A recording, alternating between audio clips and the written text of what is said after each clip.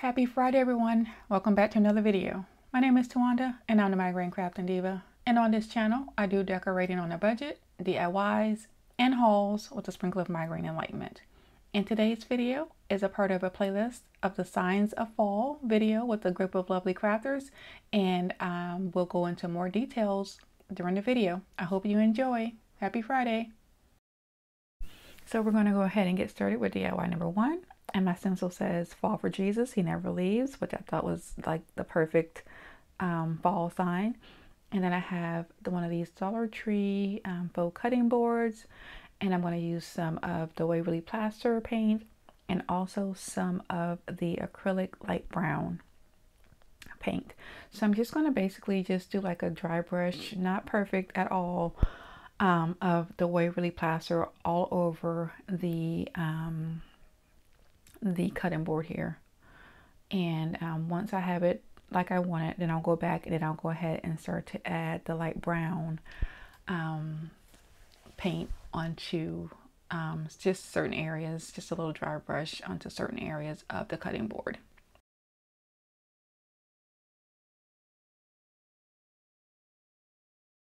So here I'm just going to go ahead and start adding the light brown paint onto the cutting board, and I'll just, you know, place it in different areas until I'm happy with it.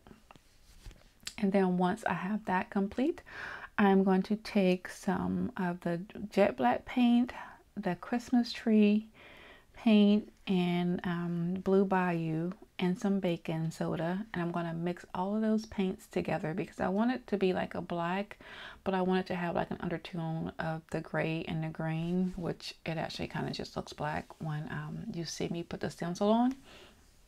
So once I have it, once this is completely dry, I'll go ahead and mix that paint mixture up, and then I will take my stencil and just kind of place it how I want it.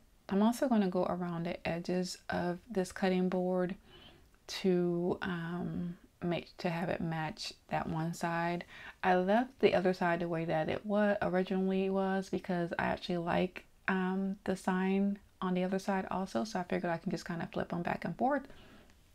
The only thing I will probably end up doing on that one is with the glitter. I don't really like that too much, so I'll probably add some of maybe some brown paint or something just to take some of the glitter off where it's not so glittery, or to kind of just like not have it so bright. But other than that, I like the way that sign looks, so I'm going to just do the back side, and then I'll just have a double-sided sign. So here I am just going ahead and gonna, like I said, I'm gonna mix up these 3 paints together, the jet black, the Blue Bayou, and the Christmas tree with the baking soda. So I'll go ahead and get those mixed up, and then I will be ready to start stenciling my stencil onto my sign.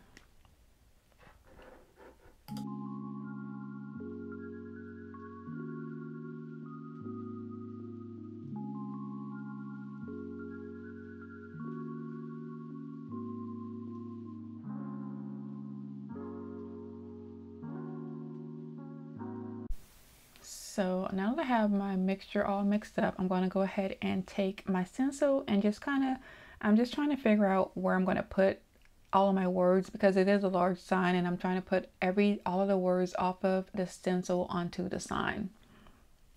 So here I am just trying to place everything just so that I can make sure that it's even.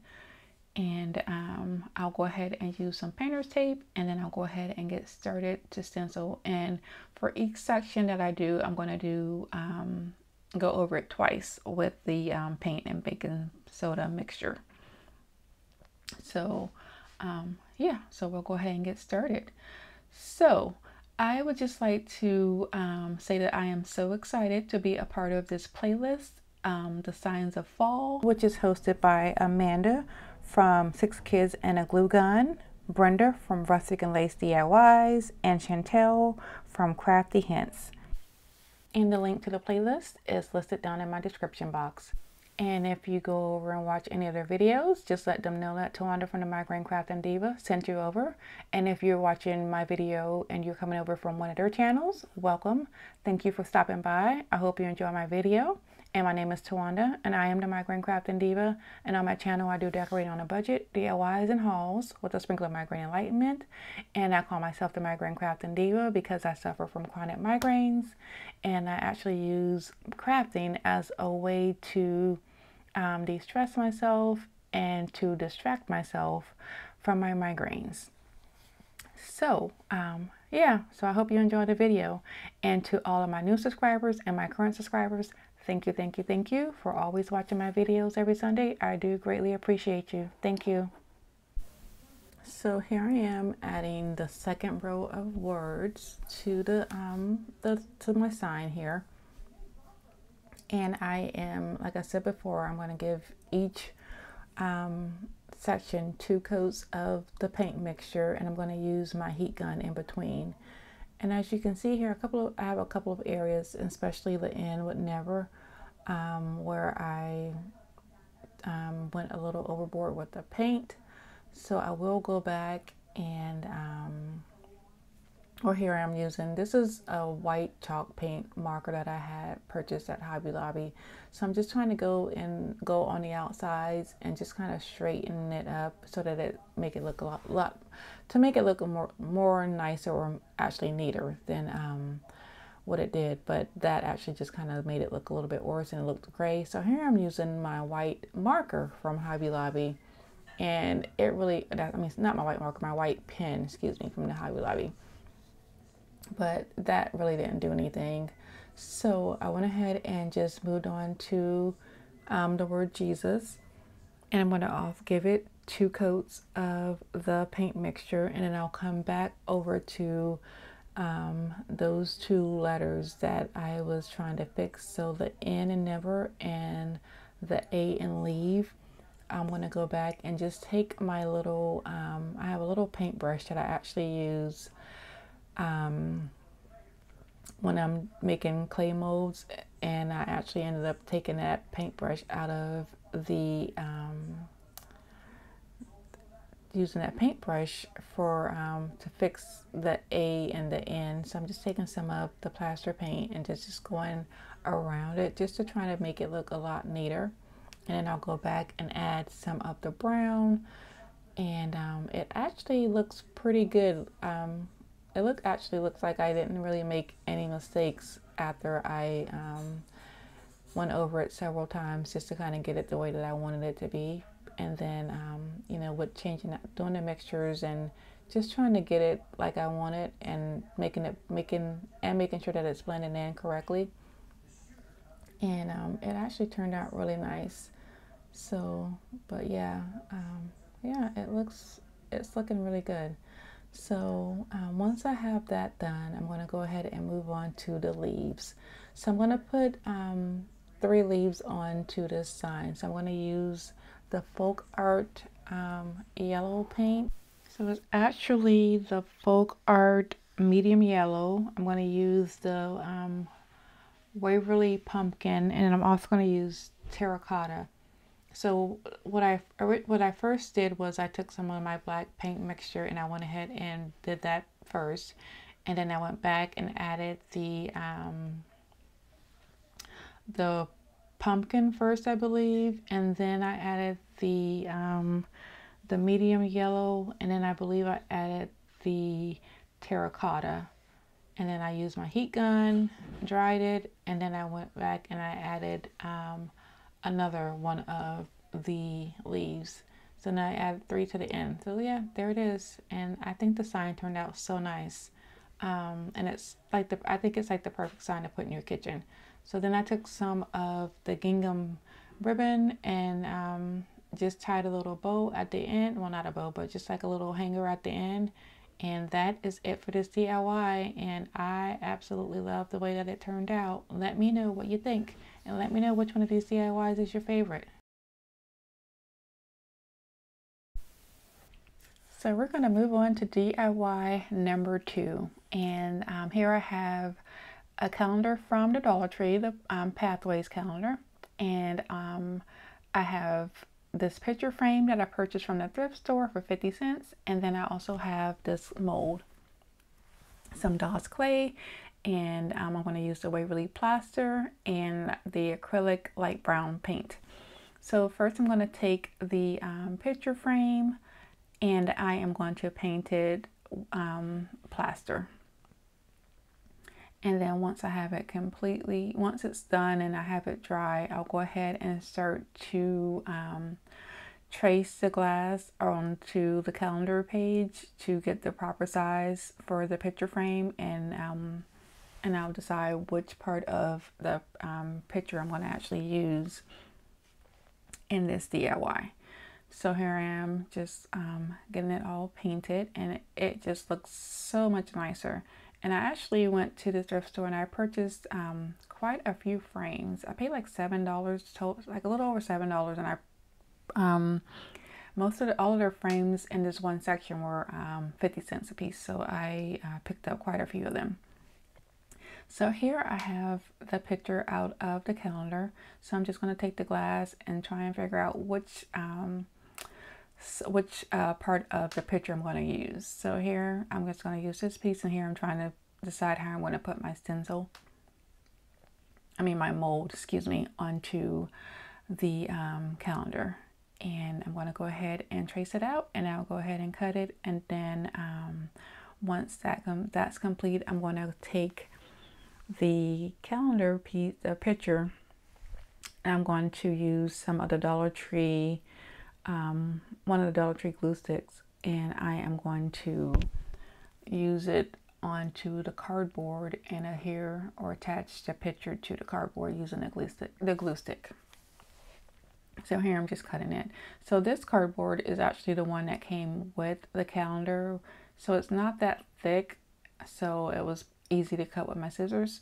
So here I am just showing you the picture and what section of the picture I decided to cut out and use. And then I'll go ahead and get that attached to the cardboard.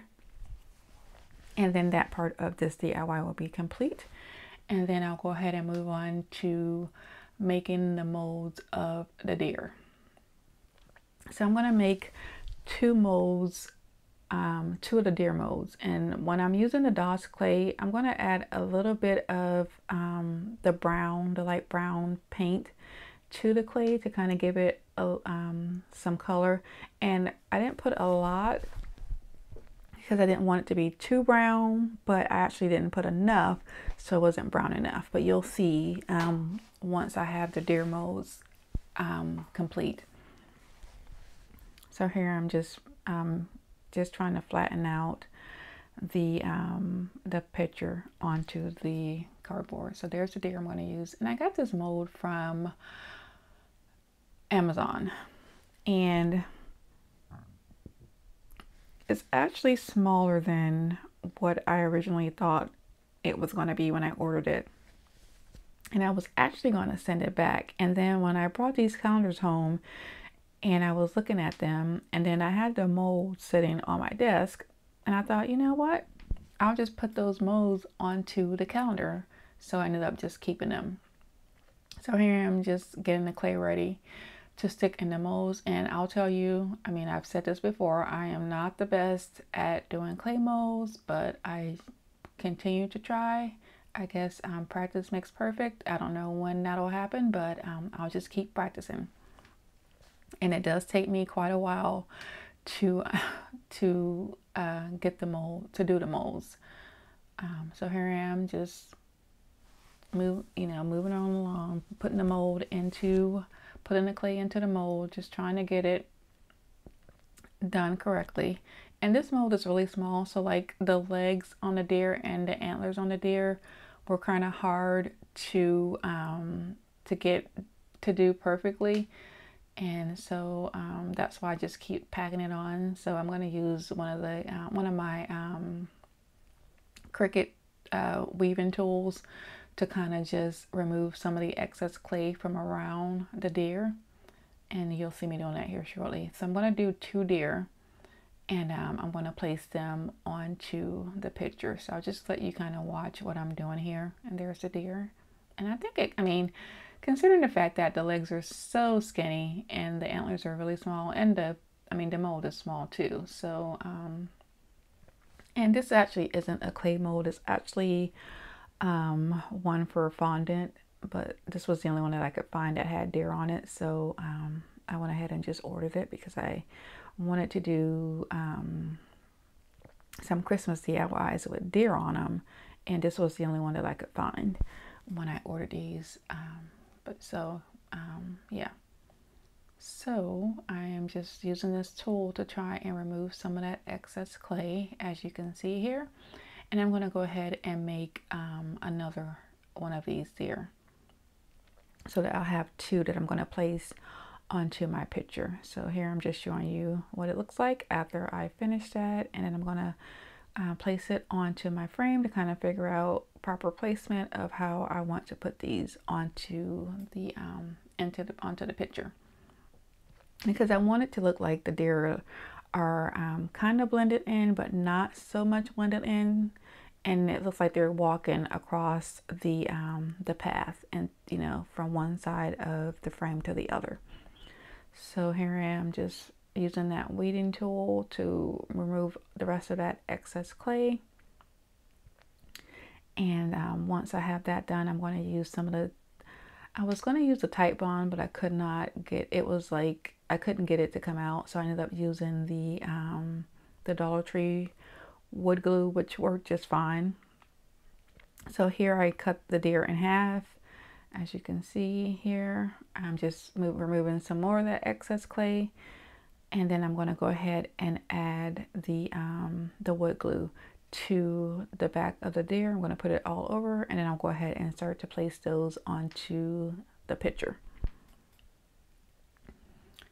So here, once I have it like I want it, I'll go ahead and start adding. And I don't know what happened there, but somehow, oh, I think my battery died.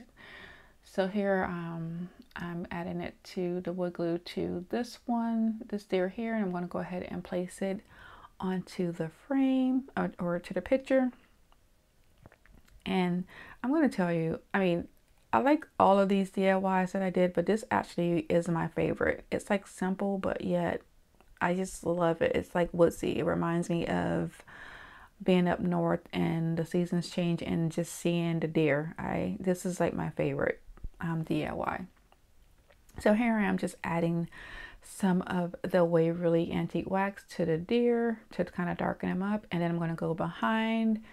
It's still going to be wet. I'm going to go ahead and use some of the Waverly White wax on top of this to kind of lighten it up, because like I said, I wanted it to kind of blend, but not blend too much, because I still wanted to be able to see the deer. And I just absolutely love the way that this turned out. Let me know what you think.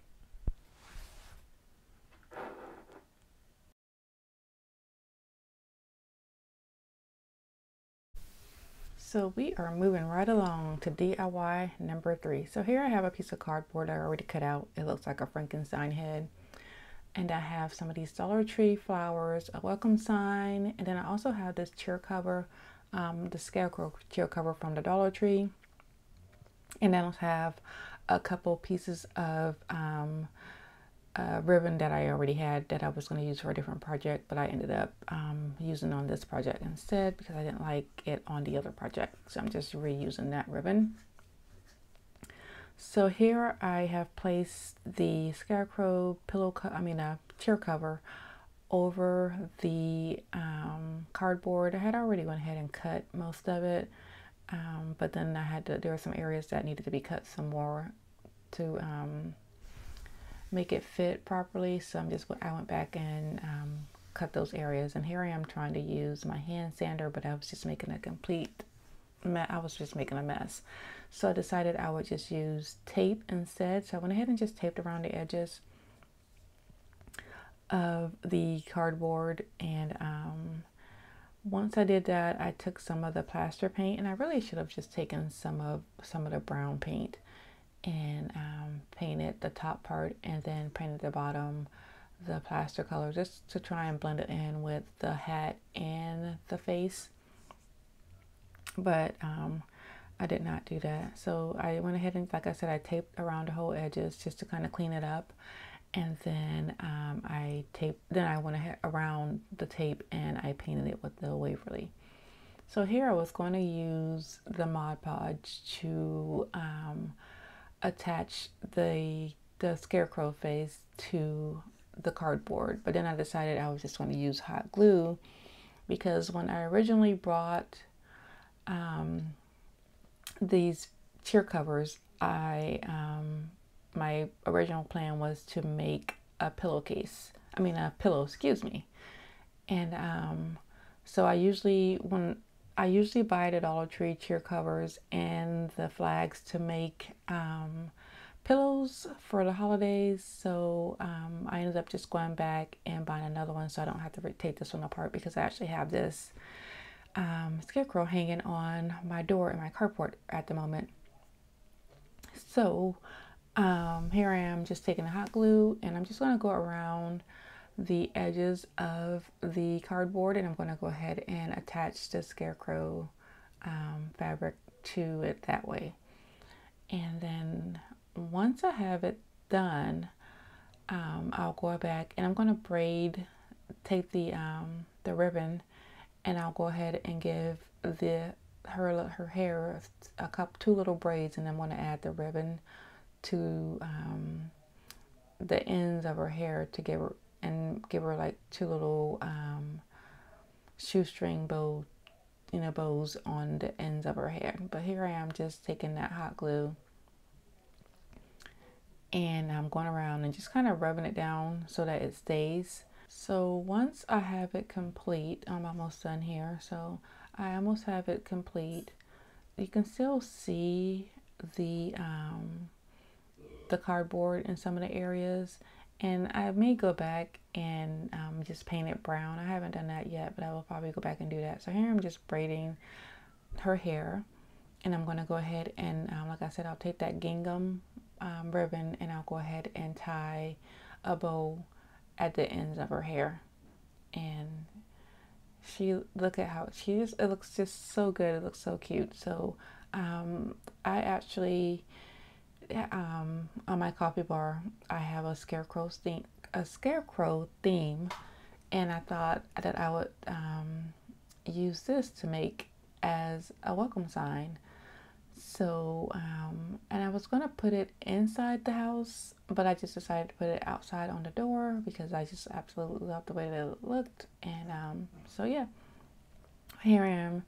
I am not the best bow tire, so it took me quite a while to get these straight. So yeah, still learning. Still, even with doing DIYs for years, I am still learning how to do bows. I am not the best at bows at all.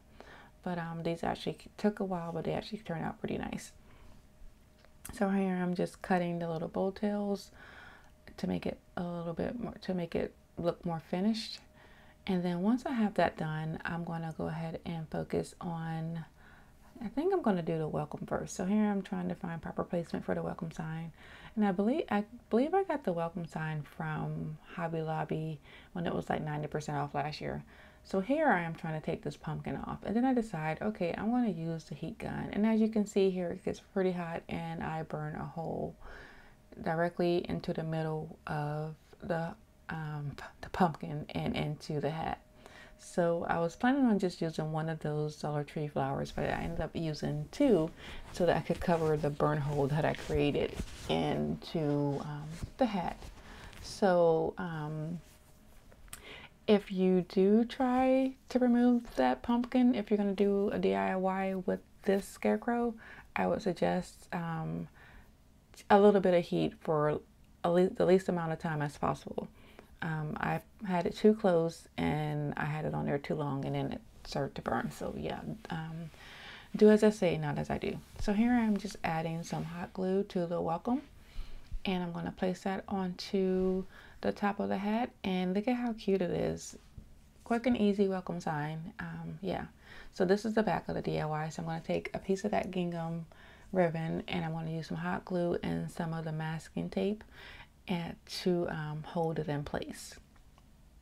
So I'm going to cover it with a piece of masking tape, and I'll put some hot glue down on top of that masking tape, and I'll add some more masking tape to that, just to make sure that it stays in place. And it's not in this DIY, but I'm also going to add some of the brown paper from the Dollar Tree to the back of it so that it looks more finished. And that is it for this DIY. Really cute, easy, and simple. Yeah, let me know what you think. Look at how cute she is. Oh my gosh, she is so cute.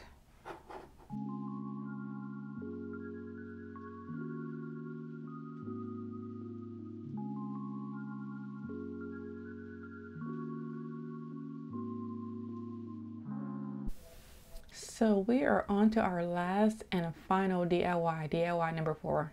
And this DIY took a long time, and I did it twice because I messed up on the first time. So here we will go ahead and get started. So I have this picture frame that I've had for many, many years. I purchased it at Kohl's, I believe. I got it on clearance for like $3 or $4. And then I have some of the Dollar Tree leather, faux leather, and I was deciding on if I was going to use that like dark brown color or if I was going to use the black. And then I have some Scrabble letters that I purchased from Temu a while ago. And I'm also going to use some of the fabric Mod Podge. So here I am just adding the Mod Podge to the picture frame, or to the glass on the frame, because the glass does not come out of this frame. And then I'm going to go ahead and add that brown faux leather, because it looks like it kind of just says fall. Just the color of it just kind of goes well with my decor. And then once I have it placed on and I have it as flat as possible, I'm just going to take, I have this little container that I keep my Scrabble letters in. It's actually a cigar box. I'm just going to put that on top of it just to kind of hold it down. And then when it's completely dry, I'll go ahead and cut off the excess leather. So once I did that, I went ahead and took these craft sticks and I went ahead and cut them and put them in place. And then once I did that, I'm going to go ahead and use some hot glue in place, and then go ahead and just hot glue them down in place so that it'll give another border, and that actually looks really good. So yeah.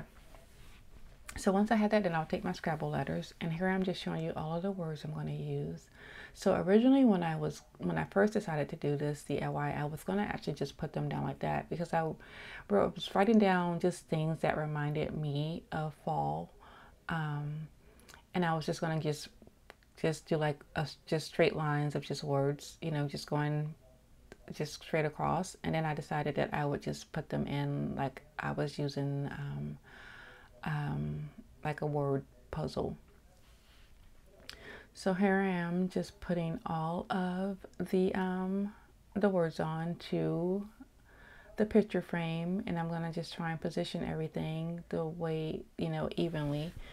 And so this is actually my second attempt at doing this DIY, because I put all of the words down the first time, and somehow while I was doing the DIY, which I kind of figured, I realized what I did was that while I was doing the DIY, because I moved the letters around so much, and actually even with me placing the words down like I have them right now, as I was going them all down, I was actually changing the position of the words, and somehow I ended up leaving out I think I left out the K, or it might have been the P in pumpkin, because I had moved the words around so many times instead of just leaving it like I had it, that I just misspelled the word pumpkin. And also too, I have a bad habit of crafting without my glasses on, so that didn't help either. But here I am doing it again, and this DIY took me about 2 hours to get done, because I was trying to make the words really straight, and I know that the letters aren't or the wood pieces aren't all the same size, but I was trying my best to get these as straight as possible. So yeah, here again, you see I have October over there on the side, and when you see the finished product, it's going to be in a completely different, it's going to be somewhere else. So here I am just placing everything how I want it, and I'm just using like little random pieces for spaces. So here I am using I flipped them over upside down, some of the Scrabble letters, to kind of make it straight, to kind of help me with positioning my words. So here I'm just using that one in between, just so that my words will be straight. And yeah, this is just how I did it. And I used the oh, I can't remember what this tool is called, but I'll just pop it up on the screen here. But I used that to make sure that all of my letters and words were straight. And I did that for all of the words, which took, like I said, this DIY took me 2 hours to do. Not one time, but 2 times. But it actually came out really nice, and I like it just as much as I did the first time. So yeah, let me know what you think when you see this DIY. But I really do love the way that this turned out, and I'm gonna do one for Christmas. I already like started writing down the words I'm gonna use for Christmas, and I can't wait for you all to see this DIY. So but yeah, so I'll just let you kind of sit here and watch me as I do this, try and get all of these words on here straight. Yeah. And this is, and you see here how I'm like hitting the words around, and that's another reason too, because once I got past autumn, I had to move everything. So basically I'm moving everything around so that I can use the straight edge to get my lines straight. So while I'm doing that, I'm like moving everything around from the way that I originally had it. So then I'll have to like start over again, but it actually still came out nice. So, and using those the extra letters to make it straight and to do the proper spacing was a really good idea to be able to keep everything. So here I am, and I'm putting the last word in October, and as you can see, October isn't where it began. At the beginning of this DIY, it's in a completely different spot. So with that being said, let me know what you think about this DIY, and this is going to be it for this video. And I would ask that you please go ahead and click on the playlist listed below and go ahead and watch the Signs of Fall playlist. I would greatly appreciate it, and just let them know that Tawanda, the Migraine Crafting Diva, sent you over.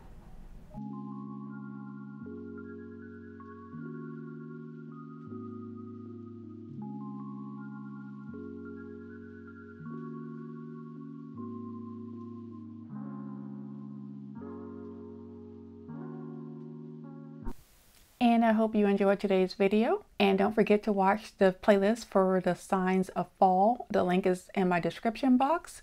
And like I always say, be nicer, be kinder. God will love you for it. And I hope you have a blessed day. And I will see you on Sunday. Goodbye.